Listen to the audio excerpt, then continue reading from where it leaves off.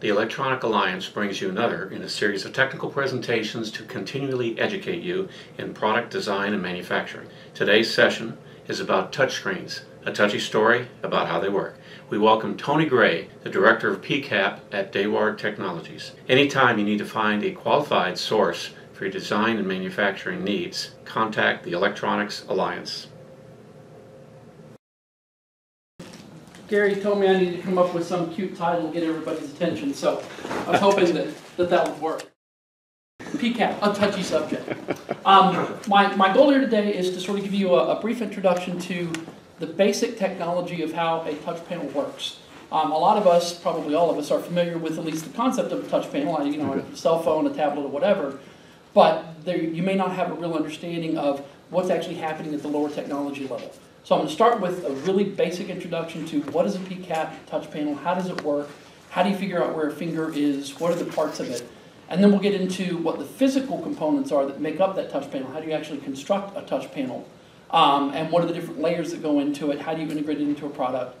And then I also have a few slides at the end that cover a little bit of extra information on some of the topics if we have time to get into all of that. It just kind of depends on how fast we go, how slow we go. So I already covered all this. The one interesting thing I think about this is that before I started doing this, I was writing embedded software. So my background really is software. My degree is technically in computer engineering, which is a combination of double E classes as well as comp sci classes. But I spent most of my career doing more computer science-y kind of stuff, and have never really been all that comfortable with analog circuits. That's just not my forte. And now here I am talking to everybody about electric fields and capacitors and charging, and it's a very strange thing for me that I suddenly morphed into this sort of analog guy when I'm not really an analog guy. What do we do? I already mentioned this a little bit. We design and manufacture touch panels, and then we basically integrate all the bits and pieces that might go around that. So we start with a touch panel, and then we add on a cover lens, a display, maybe some shielding, maybe a few brackets. We might modify the display if you need it to have a higher bright backlight, whatever. But basically we take all of those bits and pieces, put them together, manufacture them, and sell them to our customers. Almost all of our customers are in America. We have one company that we work with in Germany who does some European sales. We don't do anything in Asia right now other than manufacturing, but we don't have any customers in Asia. All of our stuff is low to medium volume, high mix, high complexity, industrial, medical, embedded, stuff that needs to be around for 10 years. That might be 1,000 to 5,000 EAU per piece or whatever it's going to be. We don't do consumer. We don't do 100,000 pieces a year of anything. We tend to do stuff that's more complex and higher margin kind of stuff. Most of the material that you're going to see here, a lot of the pictures and stuff, come out of the book that Gary mentioned. I brought a copy of it that I can pass around later on if you want to take a look at it. It's on Amazon, but you can probably get a better deal if you wanted it from the publisher, which is Springer. They have an ebook copy, and you can actually buy individual chapters as well from Springer. So if there's just a chapter on, say, cover lenses that you're interested in, you can just go get that one chapter. So let's start at the very beginning. What does PCAP stand for? PCAP stands for Projected Capacitive. It's projected because you are projecting an electric field, and it's capacitive because we're using essentially a capacitor to create that electric field. Now if you look at your standard capacitor, standard two-plate capacitor is going to look something like this. Of course, in real life they're almost never like this, but this is the theory. You've got a two-plate capacitor, you have an electric field that's created between the two plates, and then you also have some electric field that extends out around the edges, and this is generally called the fringe field. So you have sort of two field components here. You have the field that's trapped in between the plates, and then you have the field that's extending around the edges of the capacitor and out into space. And what we're going to do is take that device and we're going to use it to start detecting touches. Well, how do we do that? Well, first, if you think of a standard capacitor, you put some voltage in, you've got some resistance, you ground it. Essentially what you're doing is charging up the capacitor. You're dumping that voltage and storing it on the capacitor. So when you start dumping that voltage in, if you measure the voltage right here, it doesn't immediately go to that voltage. It ramps up slowly as the capacitor charges up. If I then put a rod that's grounded somewhere close to that capacitor, what happens is that some of that electric field couples over to that grounded rod. So now when I'm charging up the capacitor, it actually takes longer to charge it because some of the energy is essentially getting dumped over into this ground over here. So I can look at the differences between when I'm charging it without the finger or the grounded rod close to it, and when I'm charging it with the finger or the grounded rod close to it. And I can measure those two differences in how it charges and say, oh, there must be something close to that. And I can actually look at how the charge changes over time and actually figure out what the distance is. I can say it's roughly half the way to the next capacitor or whatever that sort of ratiometric kind of distance is. Essentially, I can look at how the electric field changes and figure out, oh, there's something close by. So here's an example of what that looks like. So this is a charging graph for the capacitor. If I don't have anything close to it, my charging graph might look like this. So I have no rod, it charges up relatively quickly in an exponential curve. If I put my rod a little bit close to it, it charges up a little more slowly because, again, some of that energy is essentially getting sucked out into that grounded rod. If I put it even closer, then it charges up even more slowly. So I can look at that curve and figure out essentially what's going on. Now, how do I do that? How do I actually figure out where the thing is versus how it's charging? How do I measure that charge? Well, one way you can look at it, in theory, you could say, oh, well, let's just pick a nice easy point. Let's pick this point right here. And let's wait, however many tenths of a millionths of a second that's going to be. And let's measure the voltage and see which of these three curves I seem to be on. Well, there are a couple problems with that. One is each capacitor in your touchscreen is going to be a little bit different. So this magic point that looks nice and pretty and easily discernible here on another capacitor further down the touchscreen, that might actually give you a piece here where they're a lot closer together and it's harder to tell which one is which.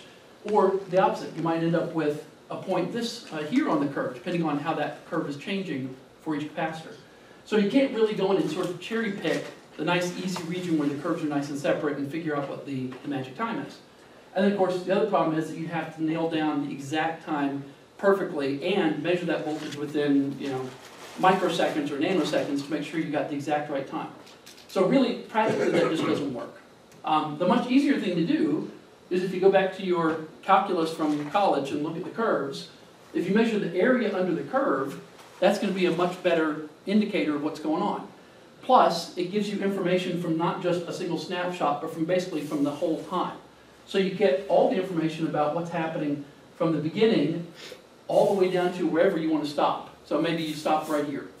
So what we do is we take that output from the capacitor and we put it into an integrator, and the integrator essentially measures how much of the area under that curve, and then from that I can figure out this area is not a finger, this amount of area means there is a finger, this amount of area means the finger's closer.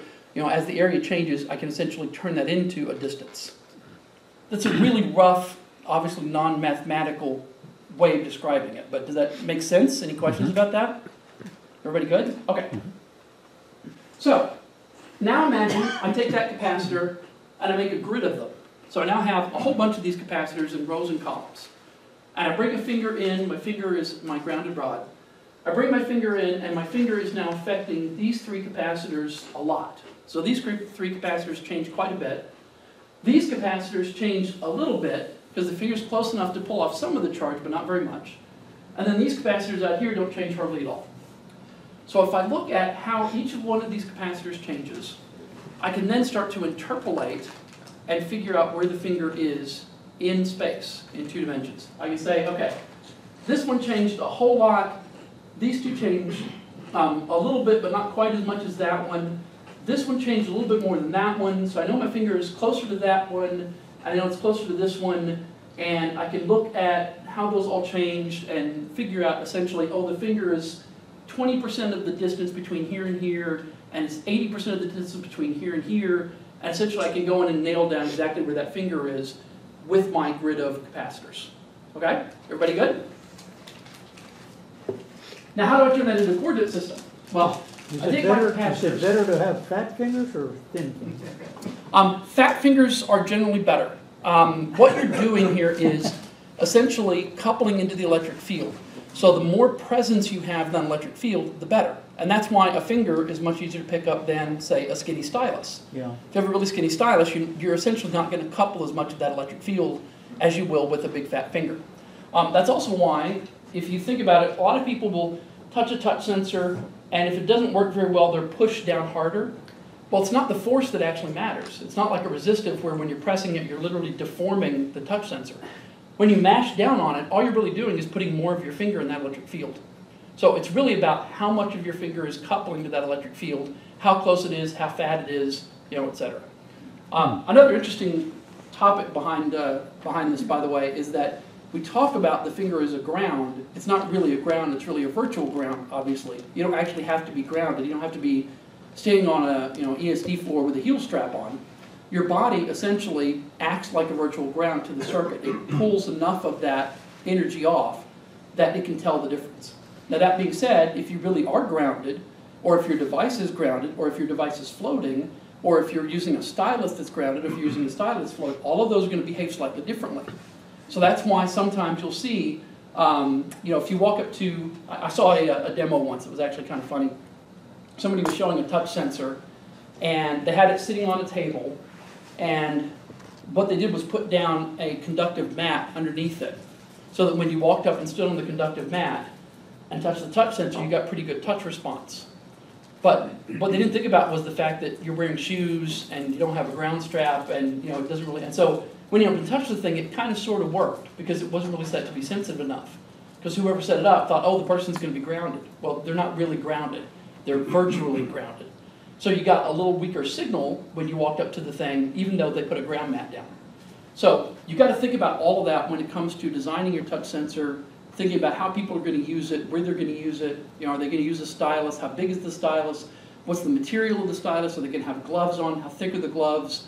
The material of the glove doesn't matter all that much, but it can make a difference. All that figures into it. Because, again, what you're doing here is coupling to an electric field. And everything that affects that coupling affects how well the touch panel works. So the pitch between the rows and the columns defines, or really is affected by two requirements. One is, how close do I need to be able to get my fingers and still be able to tell that I have two fingers on the screen instead of one? That's called the pinch separation. So first thing is, if I want to get a really tight pinch separation, I need my electrodes to be very close together, so I get really good resolution. Second thing is, if I want to use a very small stylus, again, I need my pitch to be very close together. So let's say, worst case scenario, I might want to use a 1 millimeter stylus. I've seen a demo where somebody used a number 2 pencil. I want to detect a number 2 pencil as a stylus. I'm probably going to have an electrode pitch of about 4, maybe 4.5 millimeters. So on a cell phone, they're typically going to be in that 4 to 5 millimeter kind of range, because they want to work with passive stylus. They want to have really good pinch separation so that you can put your fingers in and do a zoom and a pinch and get really good resolution. So when you're talking about a cell phone or a tablet or anything that follows the Windows certification logo, they're going to have about a 4 to 4.5 millimeter pitch. Our products, because we tend to do, again, medical, industrial, embedded, big fat finger, CNC control machine kind of stuff, we tend to have a wider pitch because it means we can use fewer electrodes, which means we might be able to use a smaller chip. So in industrial applications, the pitch could be more like 7 to 8 millimeters. So what that means is, if you take your cell phone and figured out what the dimensions were and divided it by about 4, you would come up with how many electrodes you have. That one's probably going to be, maybe 18 by 25, 18 by 30, something like that. Okay, so how do I turn my touch into a coordinate? Well, what I do is essentially create a magic coordinate system that applies to my touch screen. One of the interesting things about this is, how do I know where the boundaries are of my coordinate system? Well, I could, in theory, take the center of that outer ring of capacitors and say, that's 0. That's the beginning of my active area. But in real life, my electric field extends past that. So I'm sort of wasting some of that space or some of that energy if I essentially put my capacitors right along the edge of the boundary that I want to detect. So generally what you do is you take a half of the electrode pitch, whatever this distance is from the center here to the center here, and you say half of that is going to be where my edge is that I can detect. My electric field from this capacitor is sticking, extending out a little bit over to that side. Again, that kind of depends on the application. Some people in some applications will actually bring that edge in a little bit closer to the capacitors, which really means what you're doing is essentially making the whole touch panel a little bit bigger so that the active area of the touch panel extends past the viewing area of the display. And that can be helpful when you want to do like a side swipe. You actually want to detect the finger coming in before it gets to the physical viewable part of your display. So there's sometimes when you might actually want to do that. But again, in our kind of applications, embedded applications, what we really want to do is get the smallest border we can. So we tend to bring that as, make it as small as we can in terms of where the electrodes are going to be. So take a half of a pitch. You essentially say, okay, if that's going to be 0, and then go out to the very end over here, and this is going to be the end. And let's all be nice software engineers and use powers of 2 because they love that. I'll make this 1023 for my coordinate system. I'll make that 0. And then it's real easy. All I got to do is essentially go and figure out what's the coordinate position for the center of each of those columns. Do the same thing this way. That's 0, that's 1023. Figure out what the center is going to be for each of those rows, and poof, I get a coordinate system. So when I put a finger right here, and I know that it's mostly on this capacitor, a little bit on that one, a little bit on that one, a little bit on that one, I interpolate, I figure out my finger's physically here, then I can go in and say, okay, that's going to be 455 and 289, or whatever the magic number ends up being. So that, in essence, is how I take a finger, use a bunch of capacitors, and turn it into a coordinate. That's sort of the soup to nuts of how a touch panel works. Now, there's obviously a lot more behind it, and we'll talk a little bit more about some of the details, but really, that, in essence, is what you're doing. You have a giant grid of capacitors, you put a finger down, you interpolate based on how those capacitors change, you turn that into a coordinate, and poof, you've got a nice printed touch panel. That was kind of fast. Any questions about that? Yeah, how often do you charge the capacitors now? So there are, I'm trying to remember if I have a slide on calibration. I don't remember if I do, so I'll talk about that now. And if we come on that slide, then I'll just skip over it. So when I turn the thing on, the first thing I have to do is go measure the capacitance for each one of those capacitors, because they're all going to be a little bit different. And especially the ones that are further away from my charging circuit are going to be different, because the signal has to travel down that whole electrode to get to that last capacitor. So that last capacitor is going to behave very differently than my first capacitor. So the first thing I do when I turn the thing on is go off and essentially measure each of these capacitances. Now, in the actual software, it's not really measuring capacitance. There's not, a variable in there somewhere that you could go look at that says it's X picofarads. They don't really care about how many picofarads it is. It turns into some non-unitized number internally, because they really don't care about picofarads. All they really care about is how much it changes. So if if you get some A to D measurement and it's 810 out of 1024, then later on I see 710 out of 1024, and it changed by roughly 10%, and I can go and look at that and use that to do my interpolation. But what's really happening in the background is I'm measuring each of these capacitances. So I measure each of the capacitances at power up, I store a table of that, then I go off and start doing a scan. And I remeasure, and I remeasure, and remeasure, and remeasure, remeasure, remeasure, remeasure. And then when the figure comes in, I measure the new capacitances, I compare them to the originals, and that's how I know that they've changed, and that's how I figure out where the finger is. How often that happens depends on several things. Generally speaking, if you run your touch panel as fast as you possibly can and you don't care about power, you're going to run a cycle, depending on the controller, every maybe 3 to 10 milliseconds. So every 3 to 10 milliseconds, it's going to go off and do a new measurement of everything, a new calculation of where the fingers are, how many fingers are, etc. If I'm in a power, a kind of device where I'm worried about power, then I might slow that down. I might, for example, only scan maybe every 20 or 50 milliseconds when there's not a touch. But then as soon as I see a touch, then I go to high-speed scan mode and I go into my 3 to 10 millisecond kind of scan. Or I might be in a device where I'm worried about power all the time, and so even when there's a finger present, I might only scan it every 10 milliseconds or 15 milliseconds. Because in this particular application, I'm not worried about trying to draw the Mona Lisa or capture a signature. All I want to know is, did they hit a button or not? Or are they doing a pinch or a zoom? And I don't really care about how fine of a detail I get on that. So it's all kind of controlled by what your power requirements are. Again, in our kinds of applications, 90% probably are plugged into the wall. So most of the time with our touch panels, we just run them at the highest possible speed. The only exceptions to that really are emissions. In some cases, you're worried about emissions. And what you're doing with this touch panel is essentially spewing an electric field out into the world. And some people don't like that. So you have to control how often you spew that electric field, what the frequency is. You might have to tone it down just for the emissions reasons. But most of the time, if you don't have to worry about emissions, you just scan as fast as you can. It's going to be 3 to 10 milliseconds. Does that answer your question? Yes. Okay. So, next step. I have this grid of capacitors. We talked about these nice, 2-plate capacitors. I'm going to connect them up in kind of a weird way. And the reason I'm going to do this is because I don't really want to connect literally each individual capacitor with wires, right? If I did, and if I measured this, I don't remember how many rows and columns I've got. Let's say there's 8 rows and 10 columns. I'd have 80 capacitors. I'd literally have 160 wires if I wanted to connect each capacitor individually. Obviously, I'm not going to do that. So instead, what I do is something very similar to a keyboard matrix. I'm going to essentially connect them in rows and columns. So I have all of my rows here connected as one electrode, starting down there and going across the top. That's the top plate. I'm going to call that X0, my first X electrode.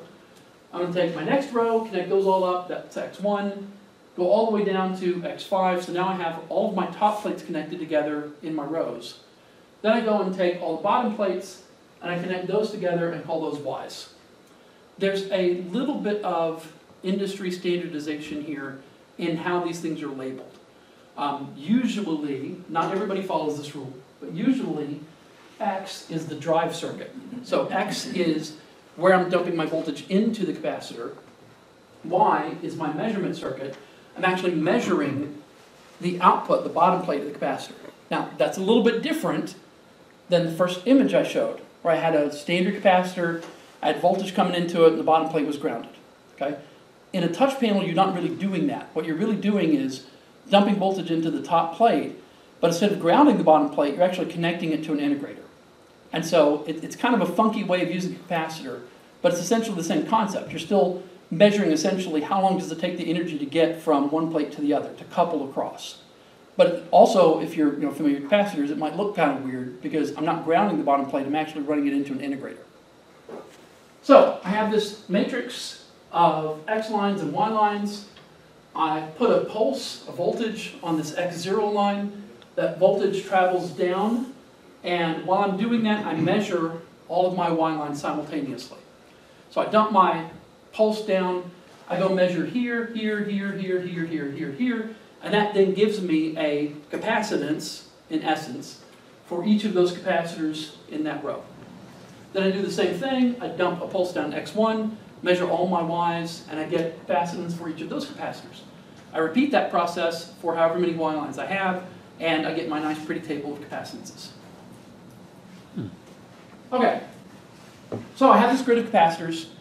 How do I actually make this thing? How do I build it? What does it look like? I need it to be transparent because I'm going to put a display behind it. I need it to be a low resistance material because I'm putting this pulse down it. And so if I have a high resistance material, at the first capacitor, I might have this nice pretty 3.3 volt pulse. But by the time I get to my last capacitor, I might have a 0.1 volt pulse. So I've got to have somewhat low resistance material so that when I get to the end of it, my pulse still has enough energy to give me a good charge circuit. And then finally, I need to have some way to connect all of that stuff to some kind of circuit board that's actually going to do all this measurement and drive pulsing and everything else. So first let's talk about the transparent part. There are multiple transparent conductors available, and calling them transparent conductors is a bit of a misnomer in some cases. One of the only truly transparent conductive substances that we have available is ITO, indium tin oxide. ITO is mostly transparent. Depends on how you set it up, how much mix of indium to tin you have, but generally speaking, you're going to get about 90%, maybe 93% transmittance through it. So if you put light through it, what comes out on the other side is going to be about 90 to 93% of that light will make it through. Okay? But the material itself is literally transparent, meaning it's not like you have some part that you can't see through and then next to it there's empty space and it averages out to 93%. No, the whole thing is transparent. It's 93, 90% transmissivity. There are other kinds of conductors like silver wire, nano wires, mesh wires, copper, all kinds of stuff where what you really have are these little tiny conductors that are maybe, I don't know, a micron and a half wide, and the conductors themselves are not see-through, but they are put in a substrate that is see-through. So technically, the conductor itself isn't see-through, it's not transparent. Indium tin oxide actually is transparent. You have a whole surface of it, you can still see through it. So, the resistance of that material is defined by the way it's manufactured. It's typically between 60 ohms per square and 200 ohms per square. If you've never seen ohms per square, that might look a little bit weird. One of the slides I have near the end explains what ohms per square means and how it's calculated, basically why do you get a number that says 200 ohms per square, no matter how big of the piece of material is. If we have time, we'll get into that, but if not, you can always, you can pass this out, right? It'll be available. That's all right to with you. Yeah, we can make it available, you can go look at the slides on your own. And there's a whole, like 5-6 pages in my book where I explain essentially how this works and why it works. But the rough idea of ohms per square is anytime you're looking at a sheet of material that's conductive, whether it's copper, silver, ITO, whatever. If you take that sheet of conductive material and you cut a square out and you measure it across the square, you're going to get a certain resistance. And if you double the size of that square and you measure again, you're going to get the exact same resistance. And it may sound kind of weird, but it works. And the reason it works is because if you think about it, as I double the size of my square this direction, I'm also doubling it in this direction. So I'm essentially adding resistance this way, but I'm also adding parallel resistance this way. And what actually ends up happening is the two cancel each other out. So you can think of it as if I had 2 resistors in series, and then I put 2 more resistors in series, but I connected all that in parallel, I essentially get the same R that I started with. Because I have 2R this way, 2R this way, half R and half R, they cancel each other out and I can just get R. So no matter how big my sheet is, I essentially get a certain resistance. That's why it's always quoted as ohms per square, no matter how big the square is. Okay, lower resistance has worse optical properties. If I go down to low resistance, like say 30 ohms per square, the problem with that is it starts to get a little bit yellow. The transmittance starts to go down. It might be 85, 86%. So generally speaking, you want to stay away from low resistances like 15, 30 ohms per square. 60 ohms per square is sort of the bare minimum that you can kind of get away with for a touch panel. And even then, under certain circumstances, you still might be able to see the pattern. Better would be 100 ohms per square. 200 ohms per square might be what they use on a small touchscreen like a cell phone. But if you're looking at, say, a 24-inch, it's really hard to get that to work with 60 ohms per square. Because by the time you go down that whole electrode, you end up with a lot of resistance. Okay, so I'm going to use ITO. I could actually go and make my ITO pattern look just like my grid of 2-plate capacitors. I could essentially make a little plate in ITO, another little plate, and I could connect them with a little skinny trace, and I could do that on the bottom, and in theory I can make a touch panel that way. But there's some problems with it. One of the problems is, when I go and create this pattern in ITO, essentially what I've done is taken away the ITO in the center section, and then have a double stack of ITO right here. So here my transmittance is going to be different than here, and that means the pattern is going to be more visible. Essentially, if you look at a piece of material that has a pattern in it in ITO, anywhere that that pattern changes from ITO to not ITO, you're going to have a line that you may or may not be able to see. The higher the resistance, the harder it is to see it, but as you go down in resistance, it gets easier to see. So what I've done here is sort of the worst thing possible. I have a double stack of ITO in one area. I have a completely empty stack of ITO in this area. So the boundary between the two is really detectable. So optically, this is a terrible idea. Electrically, it's also a terrible idea. And the reason it is a bad idea electrically is because all of my electric field, not all of it, but a large portion of it is going to be between the 2 plates. It doesn't do me any good. The field that's trapped between those 2 plates can't detect a finger. It doesn't couple. What helps me here is the field that is essentially around the edge of the capacitor. All that field that's trapped in the middle, though, doesn't really do me any good. So what I really want to do is take this pattern and change it. I want to slide the plates so they're not on top of each other. And then I also want to change the pattern so that it's optically better. So in theory, I have ITO, as much ITO as I can over the whole thing, a single layer of ITO in every area if possible, so that when the user looks through it, they're only looking through one layer of ITO, and there are little tiny skinny areas where there's no ITO, but try to minimize that as much as possible, okay? And because I'm running a little bit slow on time, I'm going to skip over a couple of slides here and get to the final answer. That essentially is what the ITO pattern looks like. So you've heard probably of the diamond pattern. That's what this is. Everybody calls it diamond pattern because it looks like a bunch of diamonds. So I have a row going this way, row there, and then underneath it I have a column, and a column, and a column. And you see that here the two patterns cross over each other. So this is all ITO, this is ITO. The only place where there isn't ITO is in this little skinny band in between them. Okay? Everybody see that? That makes sense? Obviously it's colored here so you can see it, but in real life you wouldn't be able to see it. It's not going to be, you know, yellow and blue in real life. It'll be transparent. You might be able to make out these boundary lines here, depending on the resistance and the TFT and whether it's turned on, you know, et cetera, et cetera. But essentially this is going to be an invisible pattern. Now, originally we had these nice pretty plate capacitors. And if you look at this, you might think, oh, that's one of the plates of my capacitors. Well, actually it's not. That's one of the things that's a little confusing about this pattern. The actual capacitor is here. So this is what we call a cell. The capacitor itself, literally, is that little crossover point right there. That's my plate capacitor that I started with. And what I've done now is essentially extended that plate capacitor by making these two triangles on either side of it, on both sides. And I get this nice big fringe field across this gap on all four edges. So I get this nice pretty big electric field, extends way out into space, it's not captured between the two plates, and I also get the benefit of having my ITO pattern spread out so that I don't have areas where there's double ITO and then areas where there's, you know, a whole bunch of blank ITO that you can see through. So it gives me a nice uniform pattern, and it also gives me a nice electric field that extends out into space that I can detect. Everybody good? Mm-hmm. So what does that really look like? Well, here's the bottom layer plates, here's the top plate, and you see that that electric field is now much bigger, extends way out into space, it's not trapped between the two plates, so I get a much bigger field that I can then couple to much easier with a finger. Okay? What does that really look like when I put it on a touch panel? Well, that is what the final thing actually looks like. Again, with the idea that this pattern is invisible, of course, in real life, you can't see it. What you would see is a big blank area, and then outside of that, you'll see these pads, usually silver.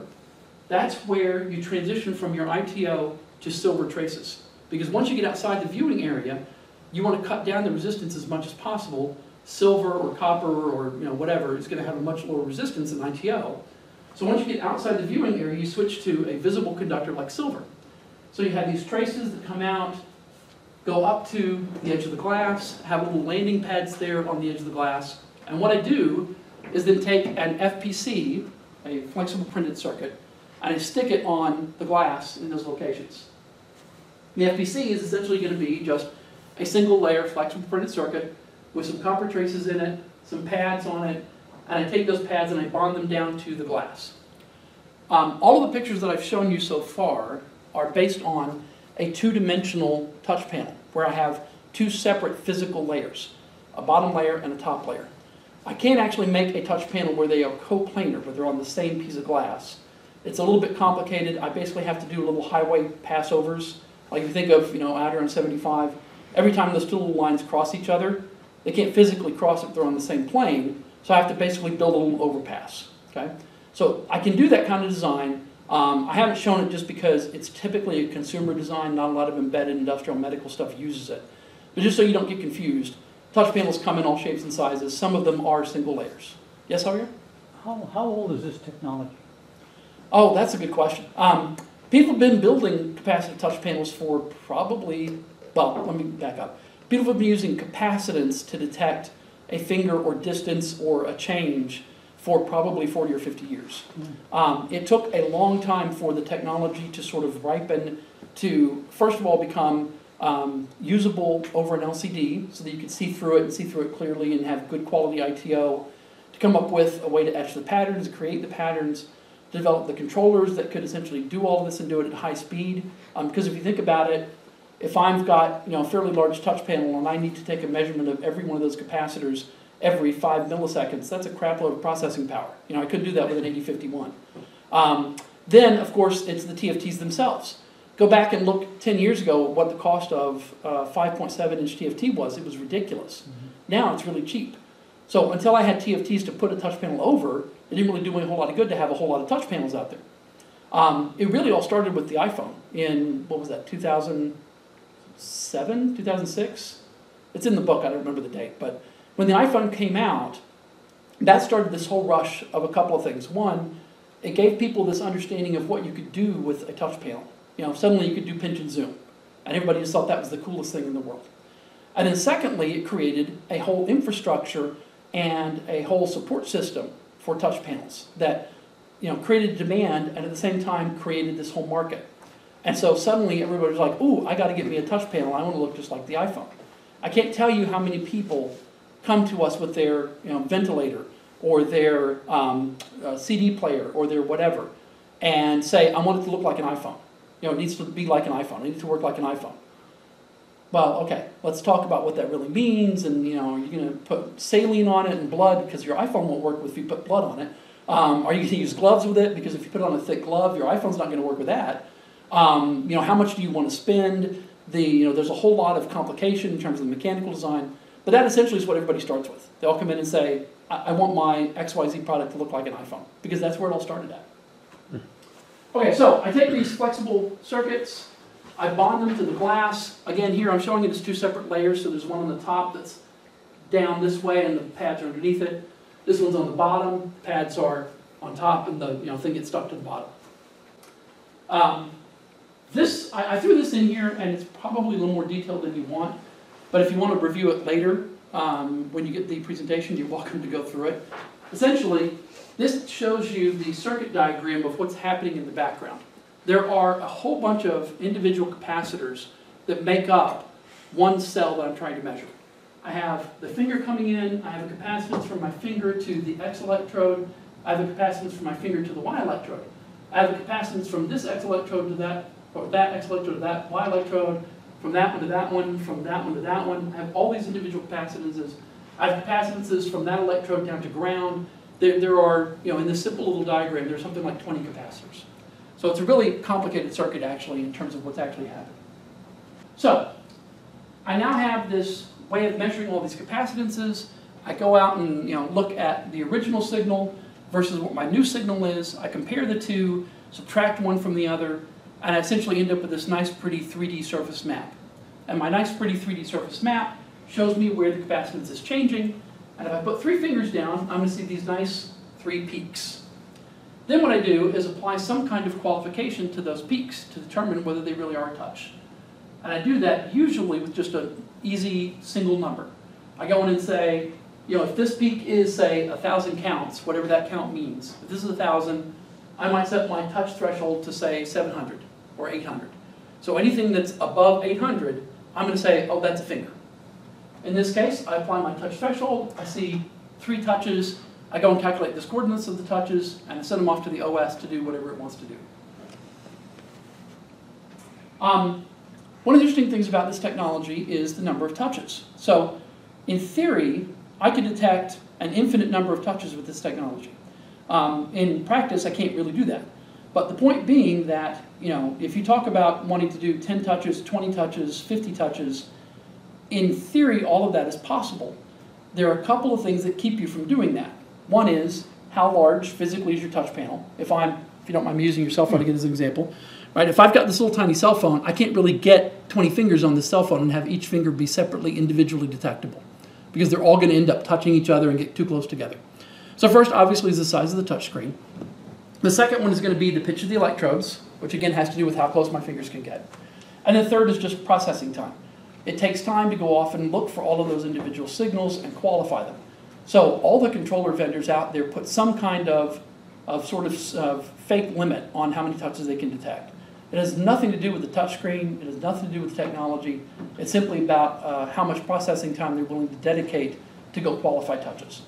So one controller that we use, which is an Atmel controller, was actually bought by Microchip, but we still call them Atmel, everybody does. They can detect up to 16 touches.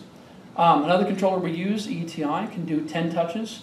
When you get to the larger ones that do like a 50-inch TV, those are made for collaborative environments, so those might be able to detect 15 or 20 touches because you might have 4 or 5 people. But again, the idea here is I can detect, in theory, as many touches as I have physical space and processing time to detect. Okay, stacks. So I talked a little bit about, you've got this stuff called antimony oxide, and you've got an LCD, and how do you put it all together, and what are the individual parts? So here I'm showing 2 different options for how I might make a touch sensor. You'll see that there's space in between these layers that's just for clarity. In theory, of course, they're all actually put right next to each other. I have a piece of glass here. That red line is the ITO on top of my glass. So I get a piece of glass that already has ITO on it, and then I do an etch process typically, or a laser process, where I go and remove the ITO I don't want. There are ways you can actually print the electrodes, but they simply are not cost effective right now for most applications. So almost everybody does it this way. They buy a sheet of glass or plastic with the ITO on it, and then they etch away what they don't want. So I have glass, ITO, then I have an optically clear adhesive, essentially like double-sided sticky tape. Then I have another piece of glass with my ITO on it. That's going to be my second layer for my touchscreen. And then I have another layer of OCA, and then I have some kind of cover lens on top. Now again, there are 15 different stacks, and if you look in the book on the chapter on stack ups, I show something like 6 or 8 different variations of this. So here I just cover 2 of them to give you an idea. But there are some people, especially if you're in a high volume application, like a cell phone, where you can actually put ITO on the back side of your cover lens. And then you can also put those little crossovers that I talked about on the back side of the cover lens. So you could actually have a cover lens with the touch sensor built literally on the bottom of the cover lens as a single piece. There are other people that will put it directly into the LCD. So if I have an LCD underneath this thing, I can actually put my touch panel into the LCD and build it as part of the LCD. So there are a whole bunch of different ways to do it. These are just 2 examples. This is called glass, glass, glass, GGG, because I've got a piece of glass here, a piece of glass here, and a piece of glass there. This is the more common construction that we use for most of our applications. GG2, it's also known as double-sided ITO. Here I have a single piece of glass, ITO on both sides of it. And again, I do an etch process, so I create my Y electrodes, my X electrodes, I have my optically clear adhesive, my cover lens, slap all that together, and I have a touch screen with a cover lens on. And what's the cost impact in that? 50%? In what? Using one Between the 2? Yeah. So there are several trade-offs here to look at. One is obviously here I'm eliminating 2 pieces. I'm eliminating a layer of glass and a layer of OCA. So I have less material costs, I have less processing costs. However, this piece of glass with double ITO on it is a little more than double the price of that piece of glass with a single layer of ITO. And the processing is a little bit more complicated because when I process it, I have to protect the side that I'm not processing. So, think of it again, if I'm doing like an etch process, I'm going to put this in some kind of chemical bath, or maybe I'm going to hit it with a laser or whatever. I've got to make sure I don't mess up the side I'm not trying to mess with. Then I got to flip it over and mess with that side, but not mess up the side that I already did. I've got to have fiducials, make sure everything lines up nice and pretty. So it's not quite half the cost. It's a little more than half the cost. But it all kind of depends on the size and a whole bunch of variables. But it's not half. It's a little more than half. And why would you do one versus the other? Size, Clarity? space, cost. Generally speaking, anytime you add something in the stack, you're going to lose a little bit of your optical properties. You're going to lose a little transmittance. You're going to have a little more reflectance, a little less clarity, etc. Obviously, you're giving up 2 pieces of material, so there's a bit better yield issues there. You have lower weight. There are a lot of reasons that you might want to use this option. So it's more reliable than second option? Yeah, the reliability, really, if you have the right manufacturing process and it's dialed in, you're not going to see a huge yield difference between these 2. There will be a little bit just because, mistakes happen. But generally speaking, there's not going to be a gigantic yield difference between the 2. There's not going to be a big difference in terms of field failures between the 2. It's really more about cost and space and weight. Also, by the way, everything I'm showing here is glass for the substrate for the ITO. You can also use plastic, PMMA, and, oh, my brain stopped working. What's the other standard, polycarbonate. Polycarbonate is the most common. So a lot of people do polycarbonate and have ITO on the back. There are issues with polycarbonate though, and again I get into this in the book, not here in the presentation, where you start to have weird effects with polarized sunglasses. So if you're looking at it outdoors, you actually don't want to use polycarbonate in your touchscreen because it can cause all kind of weird rainbow effects. So what's the advantage of the triple G if it's the right side is cheaper? Well, from a processing standpoint, this is a little bit simpler because you don't have to manage the two separate, two different layers of ITO and handling the etch process. Secondly, it can be a little bit more robust because you've essentially got more shock absorbing in this stack up than you do in that. Okay, I'm going to try and wrap this up real quick. This is just an idea of how you would mount this thing. So I've got some kind of ledge built into my bezel, and I put a gasket material on the back of the cover lens, and I stick the whole thing in from the front. And I, of course, can make this ledge as big or as small as I want, so I can have it be very skinny, come up just to the edge of the glass, and create that iPhone bezel-less look if I wanted to. The LCD goes on the bottom. There are two different ways to do the LCD. You can put on a gasket that goes around the outside, and you get an air gap. Optically, it's not a great idea, but it's really cheap. Or you can actually do an optical adhesive layer to put your LCD on. The optics is way better, but it's also a little more expensive. Okay, move on to the additional info. Obviously, we're out of time. I'll skip over this. We talked about sheet resistance, gloves and stylus, why they don't work very well, water, which is a tricky question, and hydrophobic coatings for water, and that's it.